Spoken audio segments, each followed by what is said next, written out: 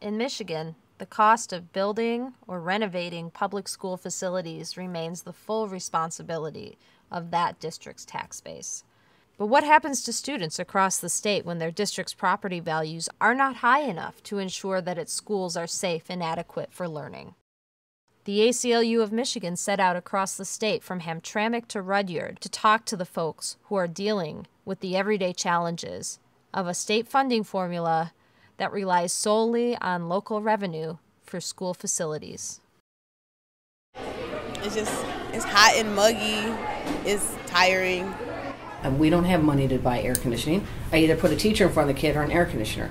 And it's not even enough. I'd end up having to get rid of most of my teachers to air condition the building. Did you see the floor that the 6th grade teacher has almost twisted or broken her ankle on twice today? There is asbestos in our floor tile. But you've seen the amount of water that comes out, and when it rains in the fall, I will have a mop bucket in my room, and I will have to mop every 15 minutes.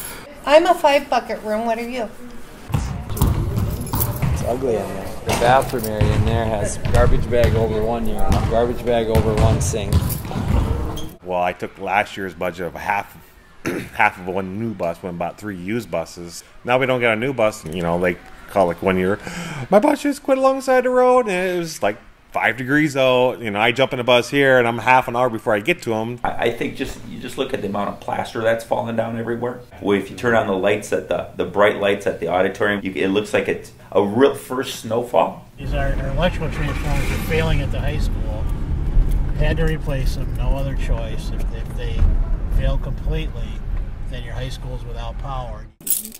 Everyone's just battling to make ends meet. We're landlocked, and we've got all of these districts around us that have the beach frontage goes for what linear strung pearls go for, and so they've got that for a tax base. Our buildings are tired.